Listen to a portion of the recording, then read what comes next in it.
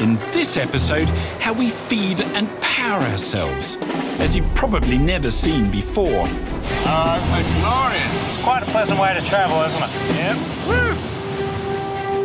How we transform this parched land into a colossal food bowl is some triumph against the odds, and sometimes against all logic. If my grandfather was standing in the same spot, he'd be saying, "What the heck is going on here?" Also, I'll show the strain our addiction to energy places on the power network, and what it takes to keep the lights on. The worst thing that can happen to me is if I was to get electrocuted, and then I wouldn't be here. This is the story of how we satisfy our seemingly insatiable appetite for two of life's vital ingredients, energy and food.